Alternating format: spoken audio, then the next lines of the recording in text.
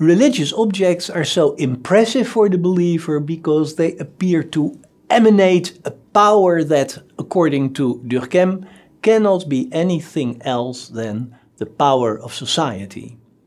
We can observe how such a power is produced during religious meetings. Here people are gathered, they are close to each other, they may dance or sing together, and then all of a sudden something spectacular may happen. They may collectively reach a state of euphoria, a kind of ecstasy or rapture that he calls a state of effervescence collective, collective effervescence. They feel uplifted. And that is the moment when the feeling of social unity is created and reinforced, and it is no accident that this can only happen in a collective ritual. It is the outcome of accumulated group energy. Religion is not only a product of society, it also fulfills functions for society. Durkheim was one of the first thoroughly functionalist thinkers, a man who always tried to discern what sociological functions a certain phenomenon fulfilled, for example, in contributing to the social cohesion of the larger social system. He stressed that this search for functions is completely different from the search for cause and effect relations. We already saw that Comte was a precursor of functionalist thinking, but Durkheim was the man who used functionalist analysis in a more systematic way and who programmatically wrote about this way of reasoning in the science of sociology. One of the many functions of religion is to repair the ties between people when they have been harmed. For example, in mourning rituals, the networks of social relationships between people that have suffered from the passing away of one of them are glued together again.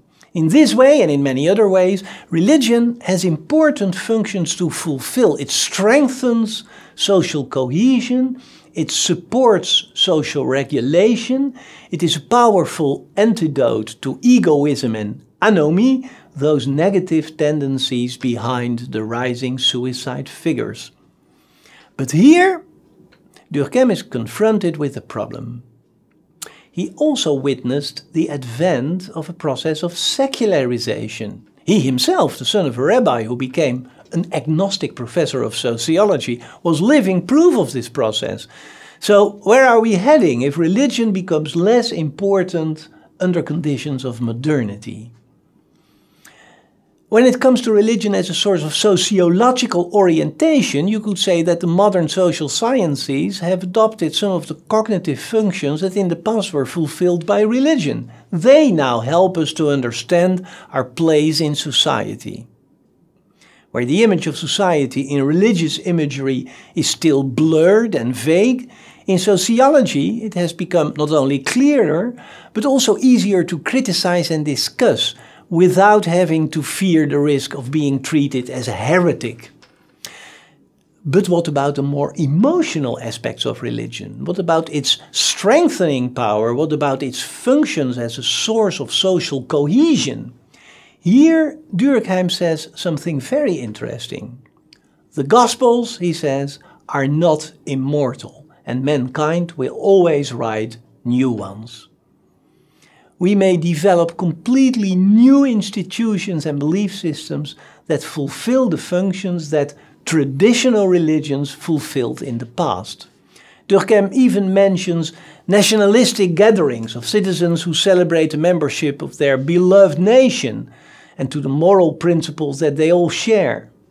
The reader here is reminded of the French when they celebrate liberty, equality and fraternity on the 14th of July, or you may be reminded of Americans on Independence Day. And the example that I just gave of the outrage that a nationalist person may experience when she must watch the burning of the national flag, that example was in fact not taken from the world of religion, but from the world of nationalism. And it makes clear that a flag can be seen as just as sacred as a cross. Sometimes my students tell me that they believe that large pop concerts, rock concerts, international soccer matches also fulfill religious functions. And when I speak about effervescence collective, they tell me that moving with hundreds of people on the repetitive beats of electronic dance music may have that very same effect, attended by a deep feeling of unity with everybody present. And when a large company announces the appearance, for example, of a new cell phone, and we feel at one with people all over the world who stand in long lines to buy that elegant small computer, we also may experience a kind of semi-religious feeling that transcends national borders, a kind of global solidarity.